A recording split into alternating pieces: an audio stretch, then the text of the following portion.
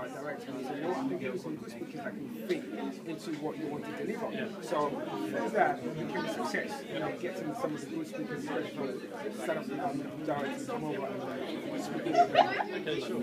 And I mean, I guess you had to give one or two pieces of advice to people starting out in business. From what you've seen so far, what would your advice be? I would definitely tell them to go for it. Yes. I would tell them not to hold back. I would tell them to surround themselves with the right people, and tell them to network, and tell them to get involved in schemes that will help them grow. For example, South Arrows, does things like funding and mentorship. You can have the money, but not have the counsel around you. So you need both the money and some mentors to lead you in the right direction. So definitely networking with the right people that can, increase their capacity to acquire more knowledge, basically, and then run the business intelligence. So, because some of the mentors have known the businesses, they know how to run businesses, they know what to cover. So those mentors that help you to run a successful business.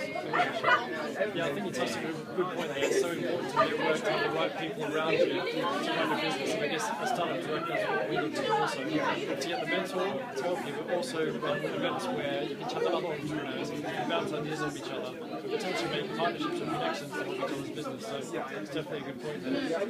It was nice meeting you today. Thank you. Thanks for being here. Thank you. Cheers.